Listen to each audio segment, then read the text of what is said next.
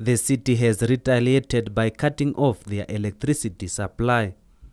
This amount of 29,244, every month I should pay that 2,000. I won't manage to pay this whole 2,000, and if I can't afford to pay this 2,000, they're apparently going to give that earth to somebody else who can afford to pay this amount of money. At least if they come to that point that we unblock our boxes, we pay 2,000. From there, at least if we pay $100 every month or 150 for this amount to be cut off, or so that we can pay our bill off, it's at least better.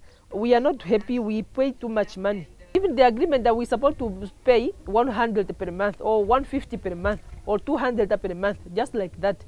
Yeah, some people, they are not working, they are selling the kapana. Yeah? They cannot afford to pay this amount. City of Windhoek's corporate communication head, Joshua Amukoho, responded.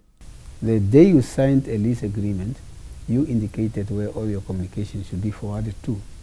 According to the policy, one could qualify for being given a piece of land if that household is having an earnings of between 3,000 and 8,000 Namibian dollars per month. We also asked Amukoho as to why the City of Windhoek did not simply cut off the services at an earlier stage before the situation became this severe. We are normally not in a hurry because the person might be in a financial dilemma again before going back to the services that are being provided. But we are not all out to make their life difficult, but definitely they should also not shy away from their responsibilities. Amukoho says unemployment and miscommunication are the main contributing factors to this issue.